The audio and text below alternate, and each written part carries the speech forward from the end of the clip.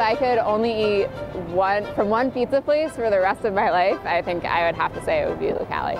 Why do you think so many people flock here? I'm still trying to figure that out. Why do you think they pick your pizza here? I guess I make a good pizza. This is Mark Iacono. He opened Lucali in 2006. Since then, pizza fans from all over the world have been flocking to his restaurant, even some celebrities. What do you think is the best pizza in Brooklyn? This is something people talk about a lot. Lucali's by far. Lucali's, okay. Yeah. Every afternoon at 5 p.m., hopeful diners wait in line anywhere from 2 to 4 hours to put their names down on the list for the night. They start taking names at 5, they finish around 5:45, and that's it, we're booked. It's definitely worth the wait. It's definitely worth getting there at 4:30, even if you're not going to eat until 7:30. We got here at 4. My buddy Riley planned the strategy out, said you got to get here at 4, put your name in at 5, and so we waited about an hour more or less. We don't have a reservation policy. We're a really small restaurant. We only have 10 tables. We're open 4 hours a night. You know, it has to be, you know, one person gets up, the next person has to be waiting to sit down. So what makes Mark's Pizza so legendary?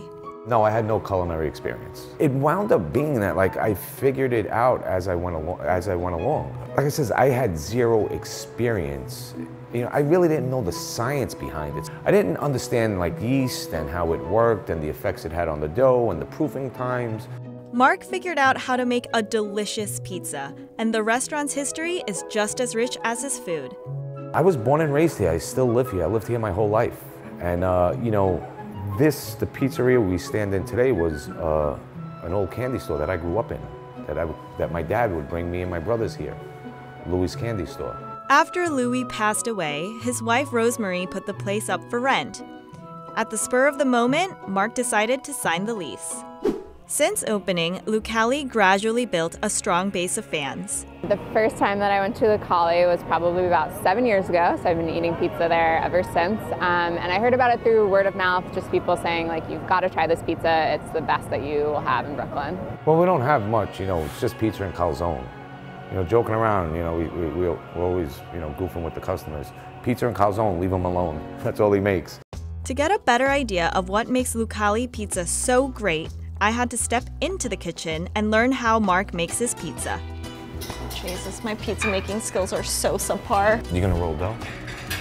I'll do whatever you want me to do. You want a lot of flour, and you want to kind of start almost from the center and roll out. Is there a reason why you use a wine bottle instead of a rolling pin? Yes, because I don't know how to make pizza. As I mentioned earlier, I never made pizza before, and it was the very beginning. I was probably open a week. And I screwed the dough up. People were screaming at me, they wanted their pizza.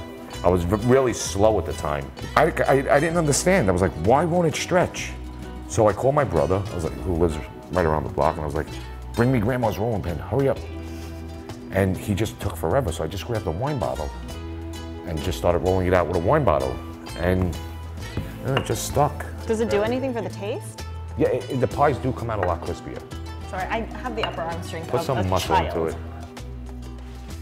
Don't put too much thought into it.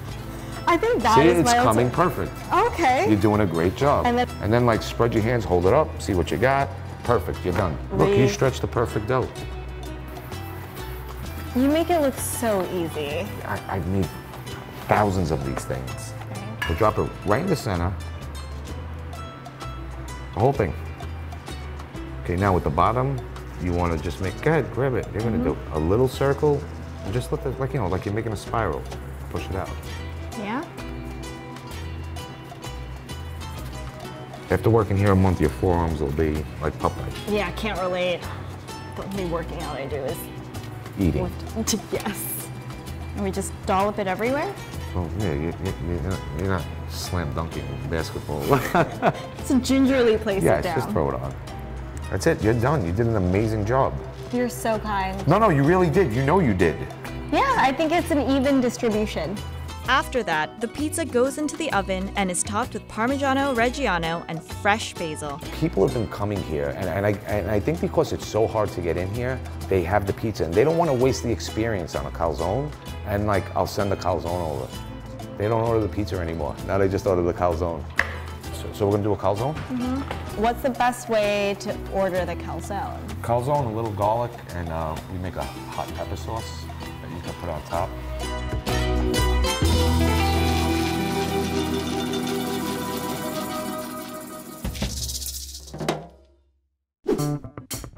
And now, the moment you've been waiting for, the eating portion of this video. I never thought that this moment would come. I have tried coming into Lucali's so many times, and I just haven't nailed the tactic yet. I think I need to come a little early, and to have the pizza made by Mark himself is just almost too good to be true. This is everything that I want in a pizza.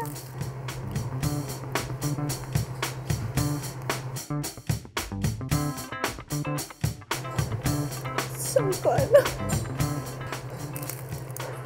The crust, it just keeps getting better. Normally, I have something to say after the first bite, but I truly don't want it to end, so I'm gonna talk to you after I finish this slice.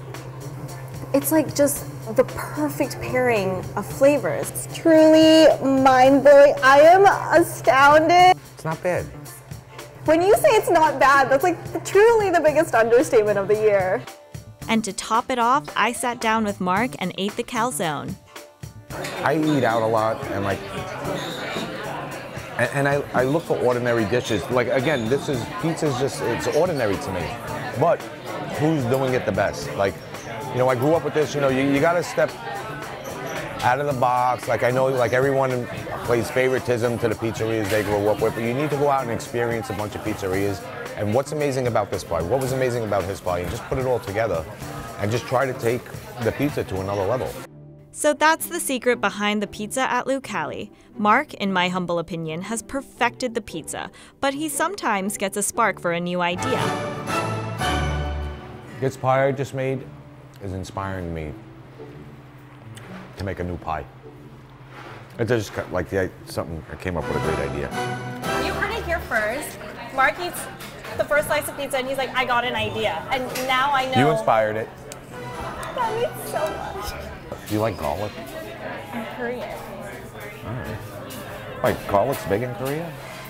Are you joking? No, I don't eat a lot of Korean food. I don't know where to go. Okay, that I can share with you. Okay, you gonna take me out for Korean? Yes, I can do that. So I'm guessing that this new idea is going to have something to do with garlic? I may have to name the pie after you. All right, my restaurant is full. I need to get back to work. I think part of the charm at Lucali is to wait in the line and really like build up the anticipation of trying this pizza and this calzone, and then once you taste it,